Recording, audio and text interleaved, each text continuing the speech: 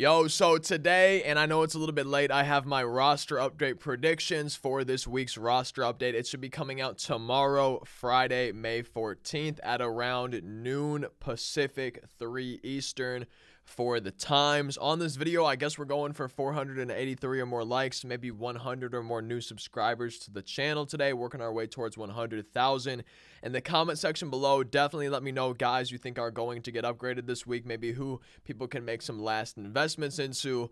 Leave them down in the comment sections, or because I'm going to miss a lot of people, anybody that I missed, leave it down in the comments. Feel free to follow on Twitter or Instagram or Twitch, all of those links down in the description.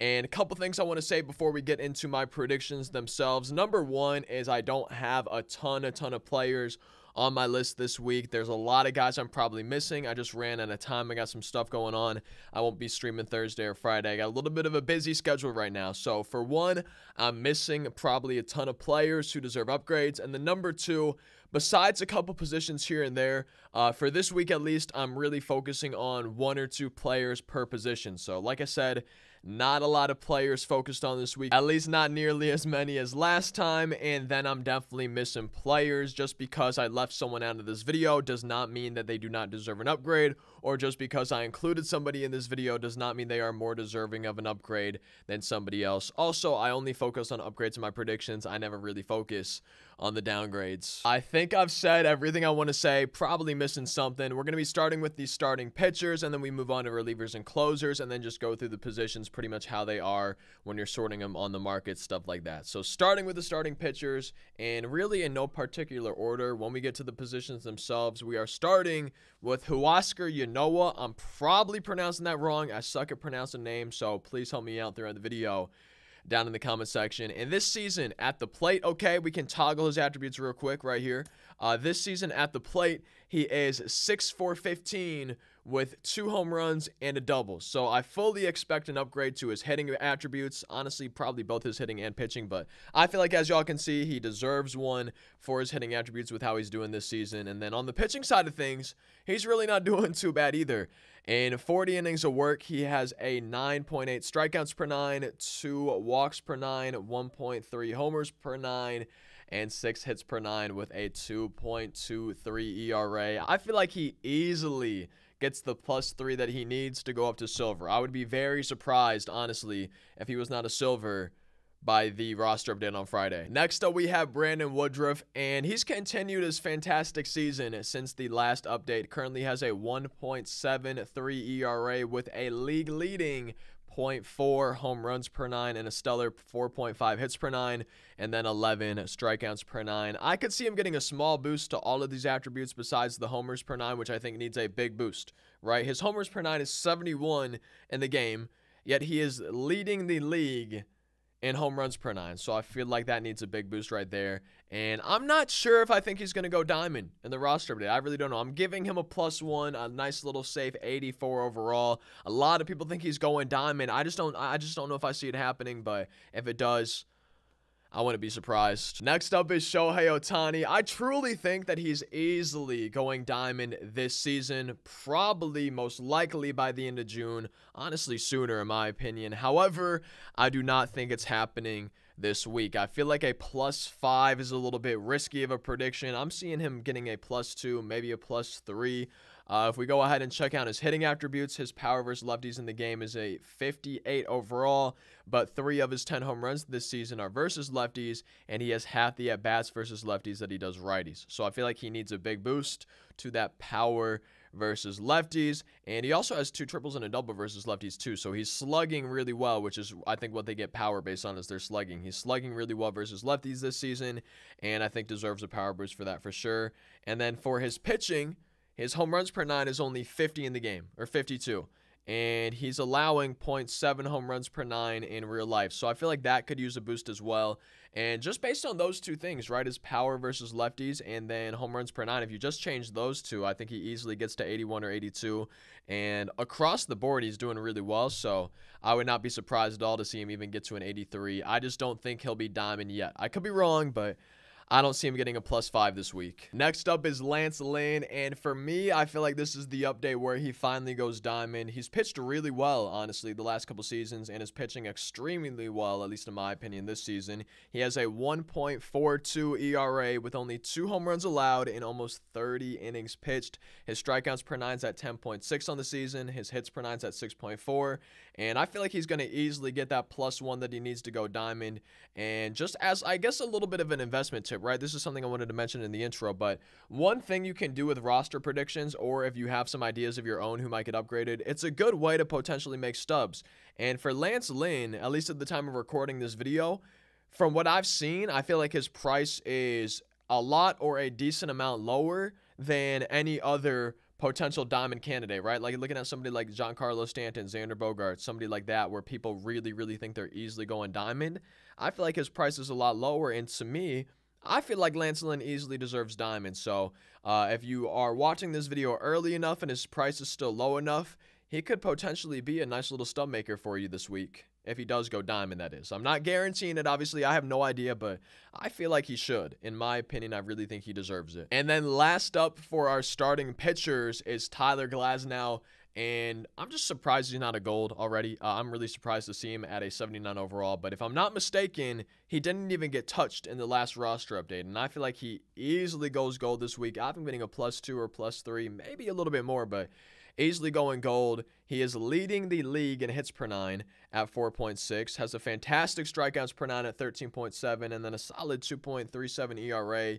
I feel like he can easily get a boost that gets him a +1, but I'm thinking a +2, maybe even +3. Also, when I say lead the league, I'm pretty sure I'm meaning American League and National League when I say lead the league. If they're leading the entire MLB, I'll probably say they're leading the MLB to distinct between the two. So I think I said leading the league earlier for someone like maybe Brandon Woodruff, maybe for the same stat, maybe for hits per 9. I'm not sure. Maybe it was home runs per 9. But either way, I just want to make it clear that when I say leading the league, I think I'm talking about American and National, and I'll say leading the MLB when I mean leading the MLB. Now for the relief pitchers and closing pitchers. Again, I am not saying that other relievers and closing pitchers don't deserve it. He's actually my only guy. Alex Reyes is the only guy I'm talking about when it comes to relievers or closers this week. But that does not mean there are not people deserving relievers and closing pitchers of upgrades. He's just the one that I'm focusing on, and I decided to put some of my other effort into other positions. As y'all just saw, we had quite a few starting pitchers. But Alex Reyes right now, he is our first and only reliever or closer prediction for this week. I've been getting a +3 or +4 upgrade. Probably a little bit biased as a Cardinals fan, right? But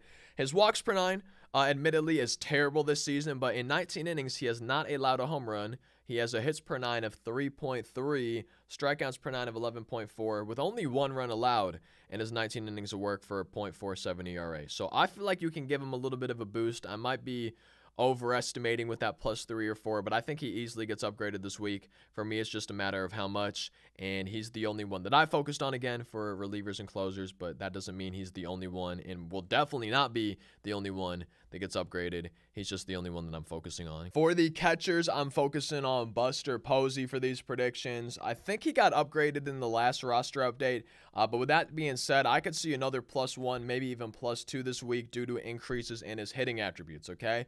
He has a 414 average versus lefties, a 367 average versus righties with 3 homers and 1 double versus lefties, and then 5 homers and 2 doubles versus righties. I feel like you could easily increase his contact versus righties and lefties, and then his power versus righties and lefties. And if they actually do that, I think he easily gets a +1, maybe even that +2. Definitely not going diamond, but I think he's been hitting well enough where he deserves an upgrade and continues to be upgraded this week, even though he was in the last one as well. And now for first base, we have Nate Lowe. I think it's Nate Lowe, but I could be wrong on that. And again, I just want to mention, like I said at the beginning, I'm probably focusing on only 1 or 2 guys per position, especially because we had so many starting pitchers, and I just ran out of time a little bit this week. So we don't have as many guys as I wanted to. Nate Lowe's our only one for first base. I have him getting a +1 or +2. I think he's easily getting that 75 that he needs to be a silver. And I don't think it's super likely that he gets a huge boost, since I think in the last update he got a pretty big one. But he's continuing to hit well this season. He's got a 315 average with 6 homers and 3 doubles versus righties, and then a 261 average with 1 home run and 3 doubles against lefties. So I could see his hitting attributes across the board getting small upgrades, and I think overall that would pretty easily get him to a silver this week. But again, he did get upgraded in the last one a couple weeks ago, so I wouldn't be surprised if they don't touch him this week and focus on other people who maybe didn't get in the last roster update. I just wanted to mention Jared Walsh. I forgot to throw him in with the first baseman, but I think he goes gold this week. As y'all can see, his contact versus righties and lefties is pretty similar. However, his average versus righties on the season is 388, but with that being said, it's only 244 versus lefties. And then if we take a look at slugging percentage, it is 688 versus righties, while being only 366 versus lefties. So I think you might be able to easily boost his contact and power versus righties and enough to get him to a gold.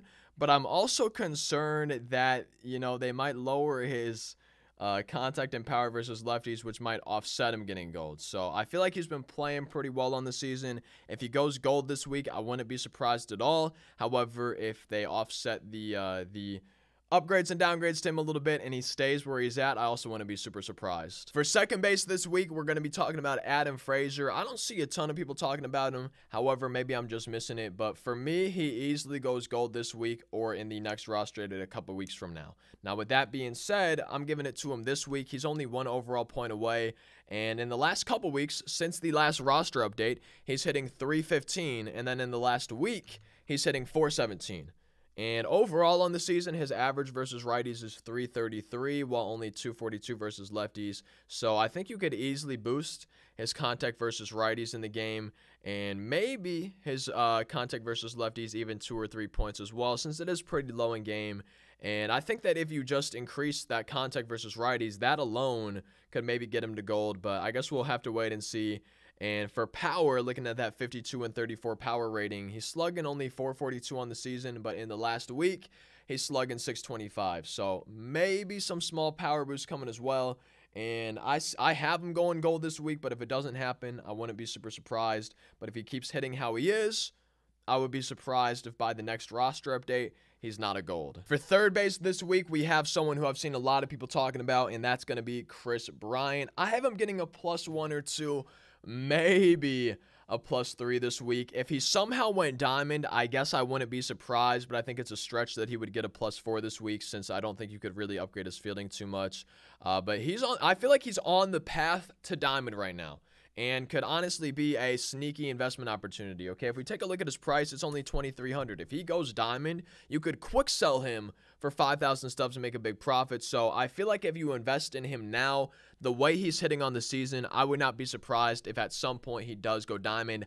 I just don't see it happening this week. As for individual attributes and stats for the season, why I have him getting an upgrade this week at all is that he has 94 at-bats versus righties, 26 versus lefties. Okay, keep that in mind. A lot more, about 3 times as many more, if not a little bit more, versus righties. And he has 5 homers and 9 doubles versus righties, but 4 homers and 5 doubles versus lefties, which is pretty insane in the small amount of at-bats.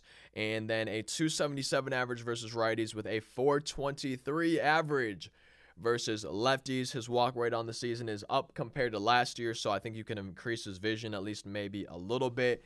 And I think his contact and power versus righties, as I mentioned with those stats, probably deserve a slight boost, maybe 3 or 4 each, while his contact and power versus attributes versus lefties, as y'all can see, are pretty high.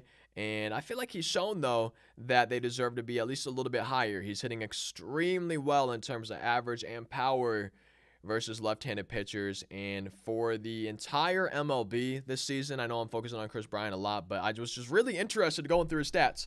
For the entire MLB this season, he is 4th in both slugging and OPS. So he's hitting for power. He's hitting well. He's getting on base a lot. So with all that being said, I do think his fielding is holding him back a little bit when it comes to becoming a diamond. However, if he keeps hitting how he does, I truly think he's going to go diamond this year, just probably not this week. Maybe the next update, maybe the one after that, but I feel like, in my opinion, at least how he's playing right now, he's a pretty safe investment. For the shortstops, we actually have more than one this week. We're starting with Jorge Polanco. I think everybody watching can probably guess who the second and final one we're talking about is, but we're starting with Jorge Polanco. He's one away from silver. I think he could probably get there this week. Now, he started off slow on the season, but if you look at the last 30 days, he's hitting 311 in the last 30 days, and then 361 in the last 15 days. Also, in the last 15 days, he has 3 home runs, a triple, and 4 doubles. So I feel like he's just starting to hit better in general, hitting for a little bit more power. And I think it's a stretch to say he's going to get a huge boost, like a +2, 3, or 4. But I feel like, at least as of recently and since the last update, he's more than deserving of a +1 and getting up to silver. And last but not least, for the shortstops, we are of course talking about Xander Bogaerts. I feel like there's an extremely high chance, which a lot of people I feel like feel this way as well, that he gets at least a +1 this week up to a diamond. His contact ratings, as y'all can see, are already really high in game, but his power attributes, 66 versus righties and 73 versus lefties, they're pretty low, and I think they both could use at least a small boost in the game. He's slugging on the season 602 versus righties and then 524 versus lefties. And overall, in general, he has the 11th highest slugging percentage in the MLB and the 10th highest OPS. So for me, I feel like those stats show that he deserves a power boost. And I feel like if he does get that power boost this week, it's going to get him to diamond. And last but not least, I feel like a lot of people probably expected this one. Same with Xander Bogaerts, right? I feel like they were probably the most to expected, in my opinion. Obviously, some other guys, but a lot of people, I think, have been expecting Giancarlo Stanton in these roster predictions. Now, he had a pretty slow start to the season, but as of lately, he's picked it up quite a bit. I feel like he easily gets a +1 up to an 84 overall, and just like a lot of other people, I'm having him get a +2 up to an 85, up to the Diamond Club. If we take a look at his last 30 days, he has a 330 average with a 440 average in the last 15 days, and that also includes a 1260 OPS in the last 15 and a 1044 OPS in the last 30 days with 8 homers and 5 doubles, and then 4 homers and 4 of the 5 doubles from those 30 days coming from the last 15. So hopefully that made sense. I don't think his power is really going to be touched, but with his average in the last 30 days being a 330 and then in the last 15, since that last update being 440, I feel like you can easily boost his contact enough versus both sides to get him up to an 85 overall. With that being said, on the season, his average versus righties is 295 and 286 versus lefties, and his contact versus righties is lower than it is versus lefties in the game. So I don't know if this is what will happen, but I feel like you could maybe boost his contact versus righties up to like a 68 or a 69 and maybe keep his contact versus lefties where it is. But I guess we'll have to wait and see what happens. Either way, just like a lot of y'all, I have him going diamond this week for my final prediction of the week. Again, just like I said at the beginning, I know that I left down a ton of people we didn't focus on a lot. We focused on a lot of starting pitchers, honestly, and I just didn't have as much time as I wanted to this week. And typically for my roster updates, I'm going to focus on upgrades only and probably usually on average 1 or 2 guys per position just to try to divide it out and still not have the video be like 30 or 40 minutes long, because it's already long enough. I already talked about players long enough.